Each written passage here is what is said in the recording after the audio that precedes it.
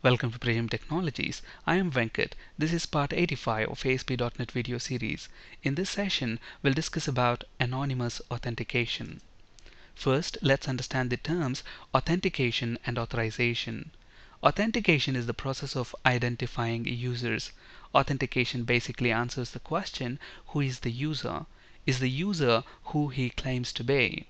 In ASP.NET, there are several techniques to authenticate users. For example, we can make use of Windows authentication, Forms authentication, passport authentication, etc. We'll be talking about these different authentication techniques in a very great detail in a later video session. So what's authorization? Authorization is the process of granting access to those users based on their identity. Now, authorization happens after we authenticate users. Authorization basically answers the questions like what rights the user has and what resources can they access. Together, authentication and authorization secures our web applications from intruders. But most of the public websites that we see on the internet today, they don't really ask users to enter any kind of username or password, but still we are able to access the content of their websites. So how are we able to do that? Because they provide anonymous access to the resources on their web servers to the users by using a technique called anonymous authentication. Does ASP.NET provide anonymous authentication? Absolutely. So how does IIS, which hosts ASP.NET Web Applications, provides anonymous access? In IIS 6.0, there used to be an account called IUSR underscore computer name. So if my computer name is XYZ, IUSR underscore XYZ is the name of the account that provides anonymous access in IIS 6.0. Whereas in IIS 7.0, that's actually replaced with just IUSR account. Let's actually look at that in action. Let's flip to Visual Studio. Here I have an ASP.NET Web Application project with Web Form 1, and within the page load event of this Web Form 1, if you look at this, I have a very simple code here, hardly 8 lines of code, and this one is a static text application code executed using. So basically we are trying to print the name of the account that is used to execute this ASP.NET application code, and to do that I am using the Windows identity class within system.security.principal namespace, and this class has got this getCurrent static method and the return type of that, which returns a Windows identity object, and I'm using the name property to retrieve the name of the account that is used to execute ASP.NET applications code. And then look at that. Is the user authenticated? We are trying to print if the user, whoever is trying to access this application, is he authenticated or not. Look at that. The property that I am using is authenticated, and that's on user.identity object. Okay, look at that. Look at the property, it's a Boolean property that returns a true or a false. True if the user is authenticated, otherwise false. Okay, and if the user is authenticated, then what authentication type is used? And authentication type is a string property. And what is the name of the authenticated user? And that's also a string. And is authenticated, authentication type, and name, all of them are actually dependent on user.identity.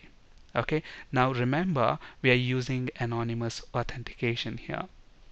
Okay, so that's Web Form 1. Now, this application is not associated with the local IIS. By default, Visual Studio uses the built-in ASP.NET development server, but instead of that, let's associate this to IIS. And to do that, I get to the properties of my web application project, click on the Web tab, and navigate to servers and select use local IIS web server. And I don't have an application within IIS with web application 1 name, so let's go ahead and create that. And to do that, expand IIS, and to open IIS within the run window, type inet mgr inet manager and click OK. That should open up IIS. Within IIS, expand the root node and then expand sites, default websites. So let's go ahead and create an application. So add application, I'm going to call this web application 1, and it's making use of the default app pool application pool. And where is this application present? It's present in my C drive, and the name of the application is web application 1. That's the solution, and that's the web application project folder. select that, click OK. So we have this web application 1. Okay, now how do I know if the application is using anonymous authentication or not? To find that out, I have this application selected, and this is the features view. Okay, so within the features view within IIS, you have under IIS section, you have authentication icon. Double click that. Look at that, anonymous authentication is enabled, and all the other authentication techniques are disabled.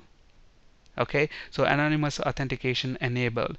And then on the right hand side in the actions pane, let me click this edit, and look at that, the user account that is used by default is IUSR. By the way, the version of IIS that I have is IIS 7.5, so this is IIS version 7.5. Okay, so basically anonymous authentication is enabled. So I click edit IUSR. If you have IIS 6.0, then it would have been IUSR underscore whatever is your machine name. So that's the account that is used by IIS to provide anonymous access. Okay, so if I want to change this account to something else, I can do that as well. For example, instead of using IUSR account, I can use any other account. For example, on this machine, I have 2 user accounts. Okay, and how do I figure out what are all the Windows accounts that I have on this machine? Go to Start, right click on your computer, select Manage. That should bring up the computer management window, and within computer management window you can see something called local users and groups. And if I expand that, I click on users. Look at that, there are 2 accounts that I have here, Prasad and Venkat, and apart from that I have the built-in accounts, administrator, guest, home, group user, etc. So now I can use any of these accounts to provide anonymous access as well, but by default it's going to be iUser. For example, if I want to use Venkat account, I have to give the right username and a right password. So let me type in the password, confirm that password, and click OK. So instead of iUSR, now I'm using a specific user account, or I can use application pool identity. Okay, we know that this web application 1 is actually associated with default app pool, and this default app pool is executed. If you look at the advanced settings of this default app pool, the identity it's using by default is application pool identity, but you can choose any of the other accounts as well, local service, local system, network service, etc. But by default it's going to be application pool identity. So that account can be used as well to provide anonymous access. So let's go back to authentication. Let's edit that. Let's put it back to, so it's back to IUSR anyway because we didn't click OK there. But remember, you can change the identity that is associated with anonymous authentication. But by default, it's going to be IUSR in IIS 7.0. Alright, so now let's go ahead and okay, so we have the application, we have web application 1. Let's save that and let's run this web form. So as you might expect, now we are using anonymous authentication. So when the web form loads up, you should see a message stating that the authentication type, is user authenticated. Look at that, false, because we are using anonymous authentication. And authentication type, if authenticated, that's empty because the user is not authenticated, so there's no authentication type associated, and similarly no username. But the application code is executed using IIS app pool / default app pool. Now this might be a little confusing at this point. If you look at the way IIS is providing access to the resources, when I say resources, this web form 1 is actually a resource within our web application 1. So we are allowing access to this web form 1 using anonymous app authentication. Okay, but if you remember, we were actually using IUSR account to provide anonymous access. So if we go to anonymous authentication, click on edit, so we are using IUSR. So but then when the application executed, it's actually using the default app pool account to execute the application code. So you might be wondering, why is it not using IUSR? That's because IIS, when the request comes to IIS, it's the iUser account that's there to provide anonymous access. But once the request is handed over to the ASP.NET Web Application, now the application pool identity is used to execute the application code, but that can be changed using something called impersonation. We're going to talk about impersonation in the next video session.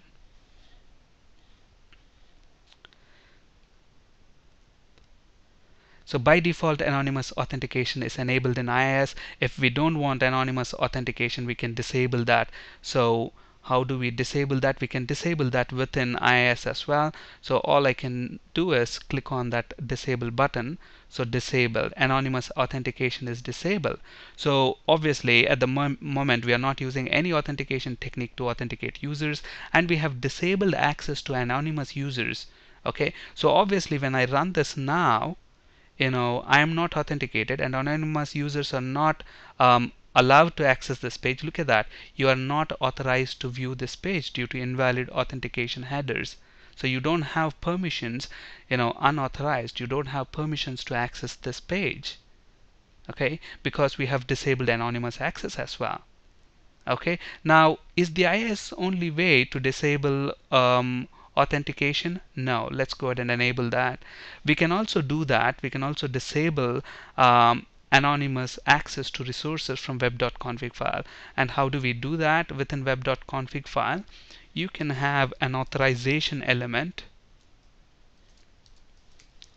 So authorization, and then what I'm going to do, I'm going to say deny users is equal to question mark.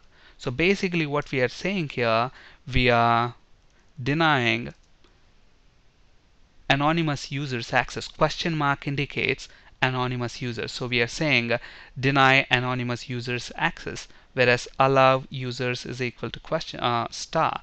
So deny access to anonymous users, rest other users allow access. So now if you look at IIS, we have disabled anonymous authentication, which means the request can come through IIS, but then when it reaches web.config file, within web.config file we are specifically saying disallow anonymous access.